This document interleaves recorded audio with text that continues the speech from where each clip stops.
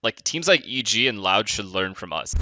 Estão abertas as inscrições para o Neverest Experience de julho. Além de concorrer à premiação de R$1.000, você ainda tem a chance de ingressar em um time profissional. O campeonato é transmitido e narrado por um caster e comentarista profissional. Já leva outro Mas calma, se você não tiver time, a Neverest te ajuda a encontrar um, baseado no seu elo e classe de agente. Tem premiação de 5.500 Valorant Points para o MVP do campeonato também. E não é só o campeonato, na Neverest você tem muitos outros benefícios. Aula toda semana com coach profissional, análise de POV todo mês, cursos, pixels e guias de todos os agentes, e um sistema para você encontrar um duo e nunca mais jogar sozinho. Tudo isso e muito mais por R$ 24,90 por mês. E assinando a plataforma você já ganha 450 VPs. Fala galera, tudo bem com vocês? Já fazem alguns dias que existem rumores sobre mudanças na lineup da NRG, e alguns sites afirmavam que Ard, Som e FNS estariam de saída da equipe. E recentemente o FNS e o Som durante suas streams confirmaram que os dois não irão jogar pela NRG em 2024. No. Sam, they need you to say Walla. Walla, chat. Walla. I'm not trolling. We're not on the starting roster anymore. And for now, during this off season, John and I will be streaming 12 hours a day. And then if there comes an opportunity, we'll see. So I'll just say it on my stream because Sam had already said it. But you guys probably didn't believe him. Some of you. I will not be competing on Energy's starting lineup. I am a sub as of right now. And then I will probably be done playing with them after that contract is up.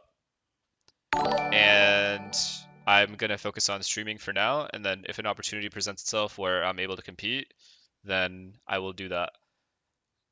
But to be able to do that, it's like a lot of time, a lot of effort to create your own team and stuff like that. Like for example, Envy took like fucking forever to make.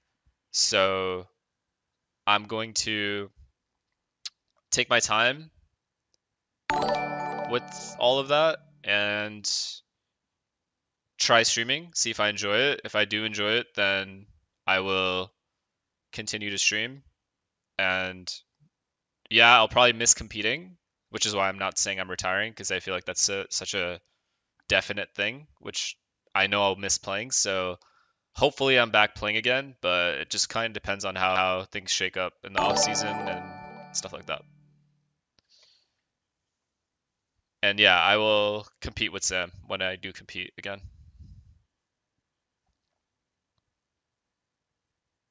Believe me, guys, I want to compete again, but it'll just be based off like how things shake up on other rosters.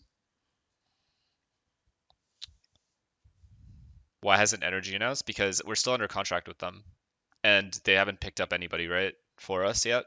They're still like probably trialing people and stuff, so it makes no sense for them to announce that. I just really wanted to be transparent with everybody because I knew I was going to get questions about what's going to happen, so I figured I'd just put it out there. Pois é, e ainda durante a stream do FNS, ele falou sobre a Sentinels e também sobre a Loud, e o que ele espera do time brasileiro. From what you know, do you think Sentinels will be good next year?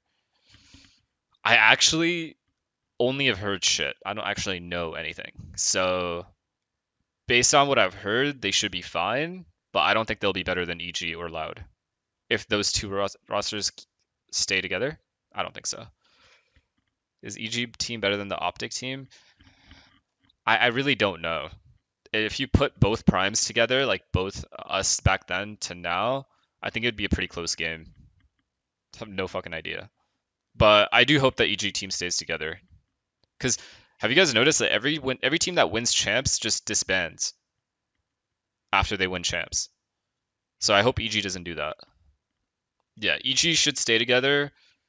I would say I hope Loud stays together, but I don't like know if they will or not.